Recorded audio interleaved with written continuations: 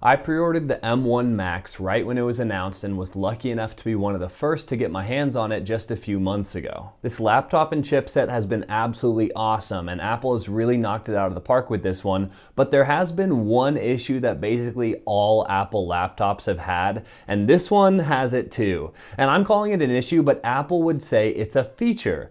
My problem with this laptop is that under sustained loads like video editing or gaming or whatever, Apple lets the chip get unnecessarily hot, and they do this while leaving the fans completely off or only at idling speeds. Of course, the trade-off is if the fans are low, then fan noise is low, but then the computer is running hot. Apple prefers to keep things quiet and hot, and I would prefer more of a balance between the two. Not too hot and not too loud. Maybe I'm just weird, but I don't like to see my processor at 95 degrees Celsius with the fans idling, so I took matters into my own hands.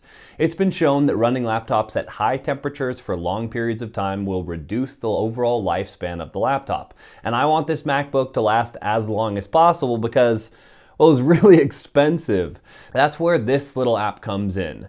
TG Pro is a handy piece of software that allows you to set your own custom fan curve to keep the thermals where you want them. If you want the absolute lowest temps and you don't care about noise, you can manually set the fans to full, which turns on the jet engine. I personally don't ever do that, it's just too loud.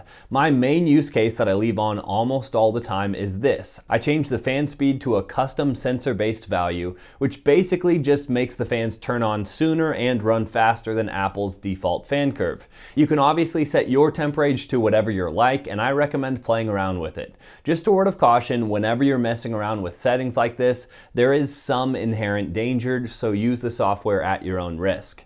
If you were to, example, set the fans to not even turn on until 99 degrees, you could cause your laptop to fail prematurely from excess heat.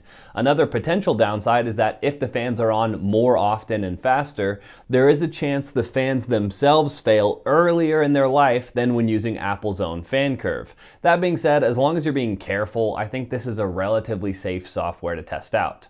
The most impressive part for me has been that even when I'm pushing the CPU and GPU hard, such as in 4K video editing, with this fan curve, I've never seen the temps get above 70 degrees, which is something I've never been able to do with MacBooks of the past.